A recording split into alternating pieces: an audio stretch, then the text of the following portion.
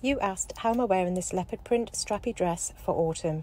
So all I'm going to do is I'm adding an oversized jumper. I really love this forest green colour with leopard print. I think it looks lovely. I'm adding my Gucci belt and I'm just tucking the front part of the jumper into the belt. I'm then adding the Melody ankle boot from the All Day Long collection at Carvela, gold necklace and these really cool gold and pearl spiked earrings. Just adding my beige YSL handbag. That's my finished look. Let me know what you think.